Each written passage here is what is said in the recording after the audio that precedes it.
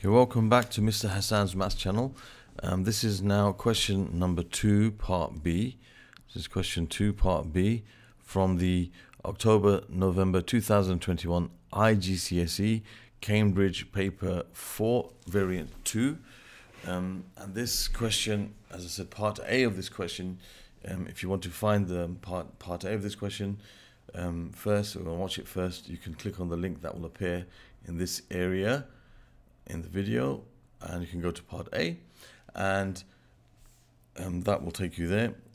Also, there will be a description in the description. You'll find a link to the playlist for this paper, so you could get it from there as well.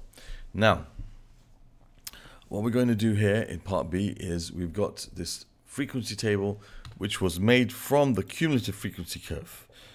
Okay, this is a cumulative frequency curve showing the floor area of 80 houses.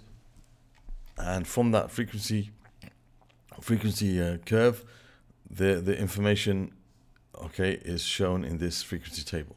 So this frequency table tells us, for example, here that there are 14 houses for which the floor area is somewhere between 40 and 60. We don't know exactly the floor area of each of these houses, but all 14 of these houses has an area somewhere between those values, and so on. So, for example, 15 houses have a floor area between 100 and 130 meters squared. We don't know exactly what the floor area is of each of these. They could all be different, okay, but they're somewhere between those values. So how do we find the mean? Well, we can't find the mean, but we can find, as they ask us to do here, an estimate of the mean. And the reason why it's an estimate is because we don't know the exact value of any of these areas. We don't know the exact values. So we have to estimate. And the best way to estimate something like this is to say, okay, there's 14 houses, the area is between somewhere between 40 and 60 meters squared. Let's take what's exactly in the middle, the mid-interval value. So we need to find the mid-interval value. Okay, the mid-interval value. In this case, to find the mid-interval value, you add the two limits together and divide by 2. So halfway between 40 and 60, of course, we know that it's 50. So 100 divided by 2, that's going to be 70. That's going to be 90. Here we got 100 and 130, so it's going to be like 15 along. As you can see, 230 divided by 2 is 115. And again, there's 30, so it's 15 along, that's 145. 290 divided by 2 is 145. And between 160 and 200, well, that's 40 along, so it's 20 along. That's going to be 180. As you can see, 360 divided by 2 is 180. So those are called the mid-interval values. And those are what we estimate each of these 14, for the first group, 14 of these houses, we estimate the floor area to be 50 meters squared each. Okay, and it's an estimate because we're not sure, we don't know, but that's the best we can do here. So we take those 14 houses and multiply them by 50 to give you the total area of those 14 houses. And then we want to find all the total area. The mean is the total sum, okay, of the areas. If you want to find the mean floor area, the total sum of all the areas of all the houses divided by the number of houses. So to find an estimate of the total sum of the areas, we are going to multiply the number of houses by their area. Okay, so 17 houses have an area of 70, or we estimate that to be 70, plus 18 houses have an area of 90. 15 houses have an area of 115. 9 houses have an area of 145. And 7 houses have an area of 180. And all of that, if we divide it by the number of houses altogether, which is the sum of all these numbers, which, because they already told us there's 80 of those, we can just take that number there. But that 80 would be what you get when you add these together. If they didn't tell us how many entries there were, you'd have to add these together. Common mistake, people divide, they say, oh, 1, 2, 3, 4, 5, 6, right? No, you don't divide by 6. There's not 6 houses, there's 80 houses. There's 14 of them have an area in this category, 17 in this category. That's a very common mistake that many students make. They think, oh, there's 6 entries. No, that's not one entry. That's 14 entries. That's 17 entries. That's 18 entries and so on. Altogether, there's 80 houses. And that will give us a total sum of all the areas. So now we're going to, this is enough for you to get all your method marks by writing this down. Okay, so that's important for you to know how to do that. So we take the calculator and we put this information in our calculator, and get the answer. So it's 14 times 50. Let me put it over there so I can see everything. So I got 14 times 50. Let me just put the fraction actually. 14 times 50. You've got to be very careful when we are showing our steps here. Plus 17 times 70. Plus 18 times 90. It's very easy to forget or to not type the numbers in properly. So you've got to be very careful that you do this, because you could have the right steps here but type the wrong number in and you'll lose marks for your answer. So the steps are very important to show. You can't just put this in your calculator without showing the steps, because if you make a mistake, you're definitely going to lose marks. But if you show the steps correctly, you will get most of the marks. So that's 9 times 145 plus, and the last one is, let me look at it properly, 7 times 180. So always check that you typed everything properly. That's divided by 80 houses. Okay, so that gives us my answer of 195 over 2, which is 97.5 meters squared. That is the mean, an estimate of the mean floor area. So 97.5 is the answer we write here, 97.5 meters squared. Okay, so there's the answer to part B 1, and now I'm going to do part B2 on over here. So it says complete the histogram to show the information in the frequency table. Okay, so now this histogram, a histogram is something which has what's called a frequency density axis, which is the y-axis. And a histogram helps us to fairly show the information in a frequency table in a way that is truly representative of the data. So it's the area of the bar which represents the frequency, not the height of the bar. And frequency histograms are used especially when you have continuous data where the intervals are not the same. And we can see here the intervals are not the same. Now I have the frequency table here, okay? So I'm going to just bring this on this side a bit so I can use it. I'll just put it over here so I can see what's happening. Okay, so I'm just putting in this area over here so I can see exactly what to do. Just let me move this out of the way a bit. Maybe make it a bit smaller. Okay, so I don't have to keep going up and down. Let me just make a copy of this down here. I'll need it again, I think, for the last part. Okay, so let me just look at this and our histogram. So now, to find the frequency density, so I'll write here frequency density. I'll put FD. Now the frequency density is equal to the frequency divided by the width of the interval. So the width of the interval here, if you look at the width of the interval, it's from 40 to 60, which is 20. And here the width of the interval is again 20. And here again 20. But now it becomes 30. And again 30. And here it's going to be 40. That's the width of each interval. So the frequency density is found by dividing the frequency by the interval. So this is 14 over 20, which is 7 over 10, which is 0.7. So that will be the frequency density of the first one. And we can see that's exactly what it is. This is 0.5. Now you can see each of these is 0.1, 0.1, 0.2, 0.3, 0.4, 0.5.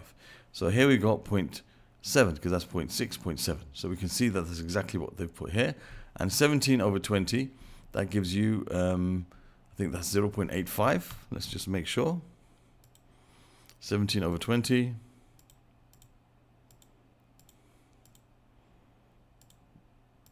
Yeah, 0.85. Okay, so that's 0.85, the frequency density here. So we can see again, that's exactly what they've got here. That's 0.5, that's 0.6, 0.7, 0.8, and 0.85. That's exactly what they've drawn here. So for the next one, it's going to be 18 over 20, which is 9 over 10, which is 0.9. 15 over 30, which is a half, 0.5. 9 over 30, which is going to be 3 over 10, which is 0.3, and 7 over 40, which is going to give us what? 7 divided by 40 gives us 0.175. 0.175. So now we've got to plot these as our frequency densities and make the bars as wide as these widths. So let's just do that now and make this a bit thinner. Okay, so for the first one it was 0.8, 0.9. Okay, so from from 80 to 100, from 80 to 100 is going to be 0.9, which is going to be from here. From 80 to 100, 0.9. So it's going to look something like this. Just got to have that little bit there. It's not, doesn't want to go there. That's 0.9. And then 0.5 from 100 to 130. From 100 to 130, which is up to here, 0.5. So it's going to be exactly along here, up to 130, which stops there. And we have our, okay, that's up to 130. And then it says from 130 to 160, the frequency density is 0.3. So 130 to 160, 0.3. So that's 0.123. It's going to be up here from 130 to 160.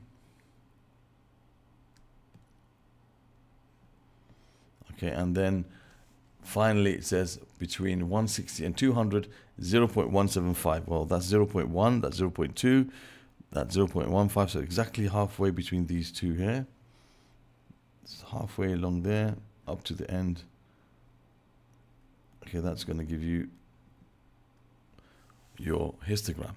Okay, so there's a histogram showing the frequency density against the floor area, and that's complete there. So we have to use the frequency density, which is frequency divided by the interval, the class width, and that gives us a more fair representation of the area, basically of the frequency, because the frequency is proportional now to the area of the bar, not to the height of the bar.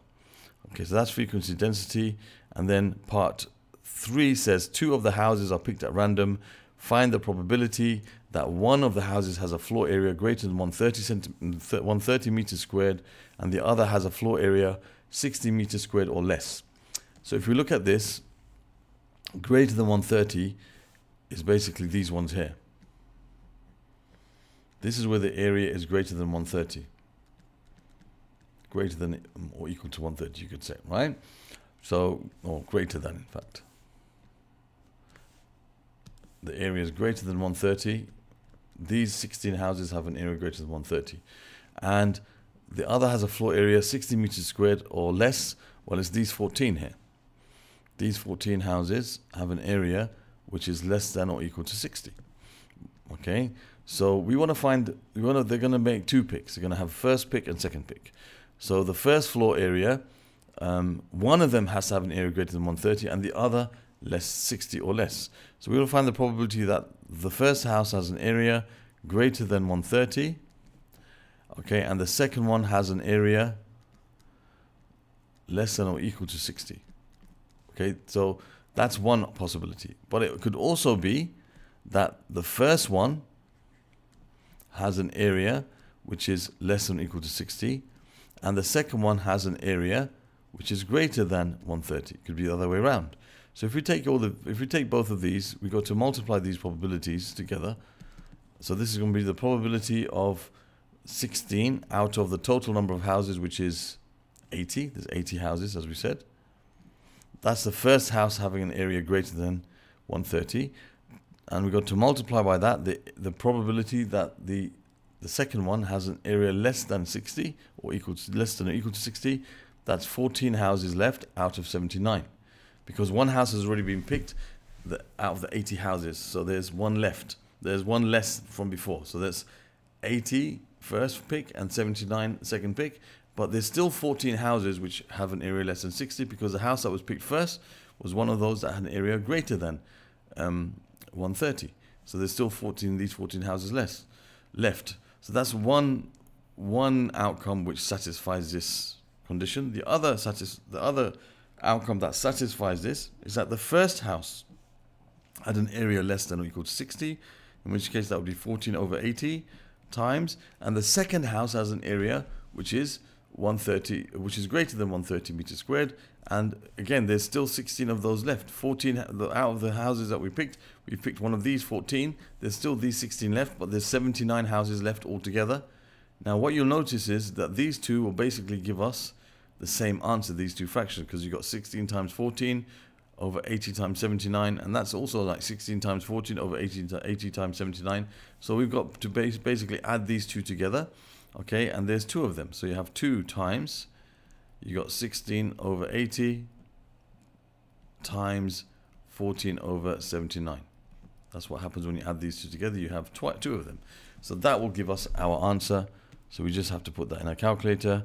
2 times 16 over 80 times 14 over 79. Close the bracket, and that gives us 28 over 395. Best to leave that as a fraction because I think that won't round very nicely.